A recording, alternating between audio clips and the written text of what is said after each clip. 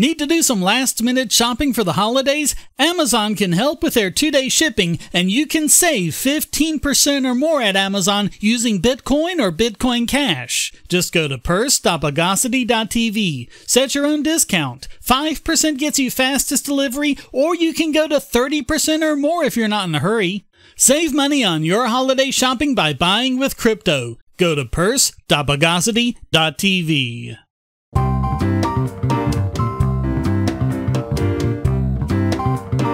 Welcome to the Bogosity Podcast for the week of December 2nd, 2018. The podcast that's on your mind all the time, ʃūsū.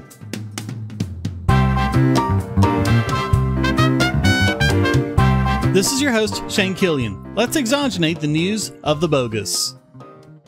And we begin with something we only cover in extreme circumstances, a cops behaving badly story, this time when cops shot and killed a security guard who was holding a potential mass shooter at gunpoint. Just so everyone knows, when I research a story for this podcast, I make sure it's a report from several news outlets to try and weed out any fake news. I generally pick one of the stories to include in the show notes. Sometimes I'll pick 2 or 3, just trying to get the most comprehensive coverage I can find. In this case, just to stave off everyone screaming fake news about this horrendous shooting, I'm giving the link to this story on Snopes.com. So hopefully that'll make them shut up and listen, because this one's important. An armed suspect entered a bar in a Chicago suburb around 4 a.m. and opened fire, injuring several customers. Jamel Robertson was an armed security guard who drew his weapon on the shooter, stopping the shooting and holding the shooter while waiting for police to arrive. And when police showed up, they shot and killed him. According to Illinois State Police, quote, upon his arrival, a Midlothian police officer encountered a subject in plain black clothing with no marks readily identifying him as a security guard, armed with a gun in the west parking lot. According to witness statements, the Midlothian officer gave the armed subject multiple verbal commands to drop the gun and get on the ground before ultimately discharging his weapon and striking the subject. The problem is, no one can find these witness statements. The witnesses everyone else has talked to has said that this is not how it happened. Witnesses say he was wearing a hat with the word security on it, and that he was complying with the commands of one officer when a second officer shot him. For one example, Jakia Wood said that Robertson was complying with commands to release the subject, but, quote, before he could get up off him, the officer comes flying out this store, gun up. He says, get on the ground, and before he says ground, he fires the first shot. Everybody is screaming and hollering. Even the officers were screaming and hollering, he's one of us, he's one of us, he's a security guard, he works here. Other witnesses, such as Adam Harris, back up her version of events. There are 2 big issues here. One is that Robertson was black, which is fueling more outrage about the disproportionate rate that blacks are killed by police in this country. Second is that this is an example of what gun control nut bars say doesn't happen. A good guy with a gun stopping a bad guy. And yet, the psychopaths at Everytown said that this is a reason why you should not have armed people stopping shooters, because trigger-happy psychopathic cowboy policemen might shoot them down for no reason. Somehow, this is a problem with racism and the Second Amendment, not a problem with police and their complete lack of accountability. Say, if you're tired of the promos in this podcast, well, the patrons got it early and with no ads or promos. Just go to patreon.bogosity.tv and donate at any level. Do you have children or nieces or nephews? Are you homeschooling or just want to counter some of the socialist indoctrination most children get in school? If so, go to bogosity.tv/TuttleTwins, and you'll be taken to a website where you can get some great books for elementary-aged children. The Tuttle Twins books are books about liberty and free market economics that include children's versions of Bastiat's The Law, Leonard Read's I, Pencil, and Hayek's The Road to Serfdom, as well as books about the Federal Reserve and how regulations protect business cronies. They'll learn about the harm caused by eminent domain, or regulations passed in the name of safety, and fundamental concepts of liberty. And as you can see from the sample pages on the website, they're all easy to read and nicely illustrated. They're just $9.99 a piece, or get a special discount as well as free bonuses when you purchase all 5. You can even buy in bulk to donate to schools and local libraries. So get the Tuttle Twins books at bogosity.tv/TuttleTwins. Things are just getting worse in Venezuela as democratic socialism's true colors come out more and more. The Venezuelan government is rolling out a new Chinese-made ID card to track, reward, and even punish citizens. The cards connect to vast databases, allowing the government to monitor everything from their personal finances to medical history and even voting activity. 10 years ago, Anthony Daquin, technical advisor to the Venezuelan delegation, raised the privacy concerns with these cards with officials. In response, he was detained, beaten, and extorted by several intelligence agents who knocked out his teeth with a handgun while accusing him of treason and asked why he was betraying the revolution. Daquin fled the country with his wife and children in fear for his life. He now works as an information security consultant in the U.S. Now, the cards are being implemented to bolster national security. This comes during a time when, as we've covered, Venezuelans are dealing not only with a tyrannical government, but inflation the World Bank says is set to reach 1,000,000% by the end of the year. Many Venezuelans are turning to cryptocurrencies such as ΔASH, which is accepted at more than 2,200 merchants in Venezuela, including Walmart and Subway. Now Maduro is saying the card is required to obtain access to medicine, pensions, food baskets, and fuel. This is the problem with socialism. Not only does it ruin your economy, when they do give you those handouts, they aren't free. They come at the cost of your basic liberty.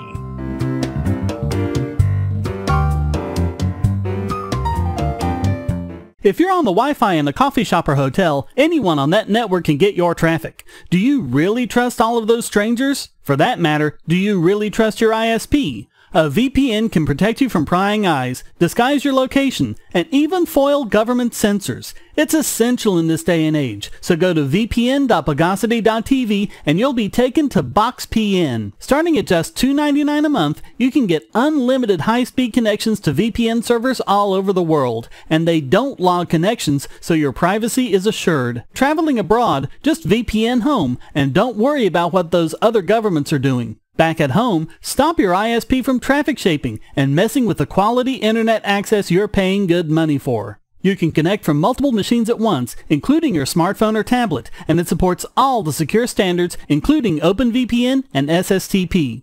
Bypass censors and surveillance with your own secure VPN connection. Go to vpn.bogosity.tv.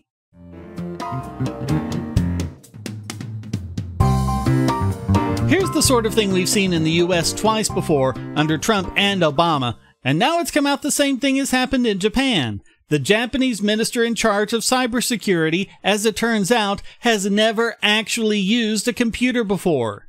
In fact, he was completely confused by a simple USB drive. He was unable to comprehend the question when news outlets asked whether USB drives were in use at Japanese nuclear facilities. Amazingly, he said they needed to ask an expert. They thought they were!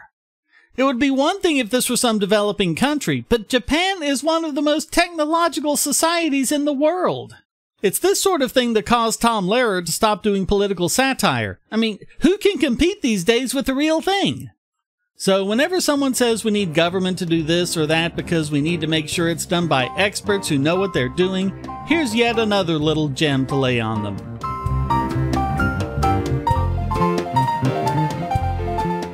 We live in a world where light bulbs connect to the internet, and recent attacks on them prove that your online security is under threat like never before. Not only your websites, but the internet-enabled devices you buy. And the biggest problem is weak passwords. That's why you need LastPass. LastPass allows you to randomly generate strong, unique passwords on the web and on your internet-enabled devices, all protected by one master password. LastPass sets up in minutes and gives you secure automatic logins throughout the web, synchronizing across all your browsers, all your computers, and even your mobile devices, at home, at work, or on the road. It even securely stores sensitive form data, including credit card numbers, backup sensitive documents, software licenses, Wi-Fi logins, and more. And with LastPass Premium, you can get these benefits on other applications, manage passwords for your entire family, and also get priority customer support. Sign up at password.bogosity.tv for a free month of LastPass Premium. Log in securely everywhere using the last password you'll ever have to remember. go to password.bogosity.tv and get LastPass now. And now it's time to zombify this week's biggest bogon emitter. And this week it goes to Bill Maher for comments he made in the wake of comic legend Stan Lee's death. So let's start with the comments Maher made about the men who created Spider-Man, the Incredible Hulk, X-Men, Iron Man, the Fantastic Four, Daredevil, Doctor Strange, and so many others. Quote, "But the assumption everyone had back then, both the adults and the kids, was that comics were for kids, and when you grew up you moved on to big boy books without the pictures." Actually, virtually no one had that assumption at the time. It was part of the pop culture. Just as Bugs Bunny and the Three Stooges weren't considered children's media at the time. Same with comic books. That only came later because of the same kind of elite snobbery that oozes from every syllable of Maher's post. Besides, ever been to an art museum? That's pretty much all pictures. Is he saying Van Gogh and Vermeer are unsophisticated? How can art and literature both be great, but all of a sudden it must be plebeian when you combine them together? Quote, "But then 20 years or so ago, something happened. Adults decided they didn't have to give up kid stuff, and so they pretended comic books were actually sophisticated literature. I want someone to read Watchmen, or V for Vendetta, or Sandman, or Rising Stars, and tell me that this is kid stuff and not sophisticated literature." Or as lecturer, critic, and historian Peter Sanderson wrote, "The Marvel of the 1960s was in its own way the counterpart of the French New Wave. Marvel was pioneering new methods of comic storytelling and characterization, addressing more serious themes, and in the process, keeping and attracting readers in their teens and beyond. Moreover, among this new generation of readers were people who wanted to write or draw comics themselves within the new style that Marvel had pioneered and pushed the creative envelope still further." By the way, this is exactly the same kind of criticism contemporary elites levied against Shakespeare and Mozart and Dickens. And none of them were setting out to make this highbrow literature. They set out to create works that were enjoyable by the masses. And in terms of the quality of the literature and the timeless sophistication of cultural and social issues, I'll put the Stan Lee Marvel era over anything Maher's ever done. Besides, by Maher's own admission, he's never read comics even as a kid, so how would he know? And of course, you know he had to bring Orange Man into it. Quote, "I don't think it's a huge stretch to suggest that Donald Trump could only get elected in a country that thinks comic books are important. Yeah, somehow I don't think it was comic book fans who put his election over the top." The ironic thing is, he calls his blog post adulting. But I don't see anything adult about these comments, which basically amount to hateful schoolyard taunting. After getting a well-deserved reaming online, he stood by his comments in an interview with Larry King. Quote, "What I was saying is, a culture that thinks that comic books and comic book movies are profound meditations on the human condition is a dumb fucking culture, and for people to get mad at that just proves my point. No, it doesn't, Maher, and gotta love him playing the 'you got mad at me, that means I'm right' card. Maybe they didn't like the fact that you were trashing the life's work of a man who stood up against hatred and bigotry and prejudice and created charitable foundations dedicated to literacy, education, and the arts. What's Maher done? And what about the sheer tastelessness of doing this immediately after the man died? This seems like a grab for attention, nothing more. Granted, it worked, but I think the real thing is that, in the long run, Maher's actually jealous, because in all probability, when his time comes, his obituary would simply be half-rate comedian dies, and be a big meh. Either way, it just has to make Bill Maher this week's biggest bogon emitter.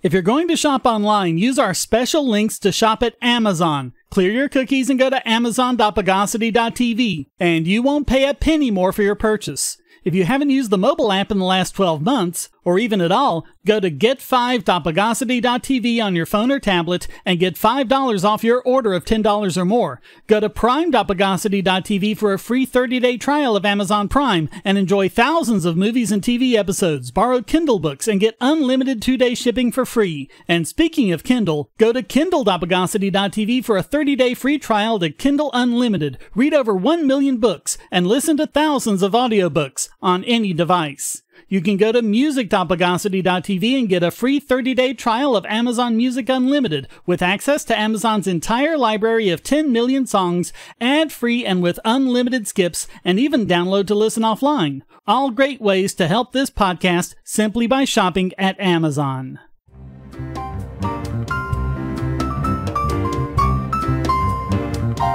And now let's wave a Geiger counter over this week's Idiot Extraordinaire! And just when you think the gun control nut bars can't get any stupider, Eric Swalwell steps forward to prove you wrong. Of course, he is a California Democrat, so it's probably to be expected. As anyone with even a cursory knowledge of history knows, the founders created the Second Amendment in large part so that the people could overthrow the U.S. government if it got too tyrannical. Swalwell, who's considering running for president in 2020, said that if this actually happened, they would, get this, nuke them. Okay, aside from the first 150 problems with this that you and I just thought of the instant he said it, but apparently would never occur to a sociopathic narcissist like Swalwell, the big problem is that gun owners and Second Amendment activists don't all live in the same area where you can get them all with one nuke.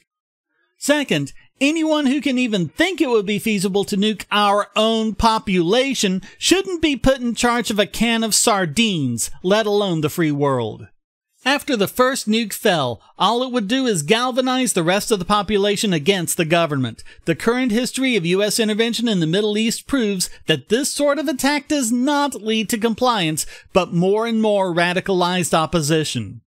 Also, they'd be doing nothing more than destroying their own revenue stream, past and future. There'd be no productivity, no tax base on any of that land until the radiation went away.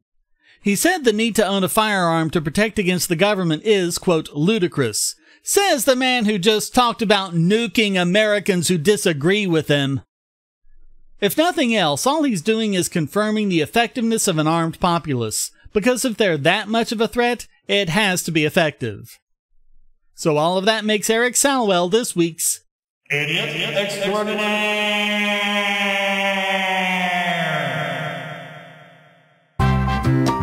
Well, that wraps up this I'm Just Sitting Here on the Group W Bench edition of the Bogosity Podcast. Come join the discussion at discord.bogosity.tv and feel free to send a question, statement, news article, or rant in text or audio to podcast@bogosity.tv. This podcast depends on you to keep going, so please donate to Shane DK on PayPal, or if you want to use crypto, you can donate at altcoins.bogosity.tv. You can also support Shane DK on Patreon to get the podcast and my YouTube videos early and ad-free. Thank you for listening. Until next time, here's a quote from Margaret Chase Smith. When people keep telling you that you can't do a thing, you kind of like to try it. The Bogosity Podcast is licensed under Creative Commons Attribution Non-Commercial No Derivatives 4.0 International License.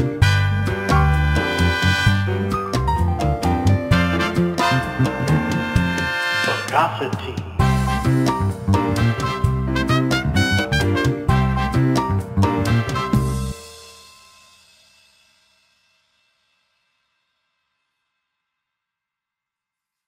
Christmas time is coming, and the most classic of Christmas stories is A Christmas Carol. But how much do you know about the original Charles Dickens novella? Have you dismissed it as a children's book with one-dimensional characters amounting to nothing but platitudes and cliches? Maybe your appreciation of the book was even muted by those dry, boring, annotated books they made you read in school.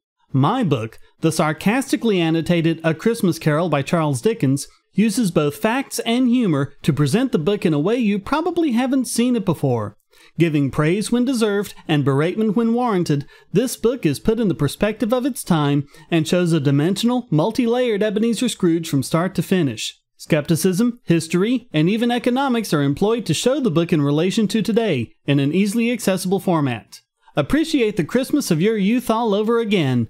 get the sarcastically annotated A Christmas Carol by Charles Dickens, available at Amazon and on PDF as well.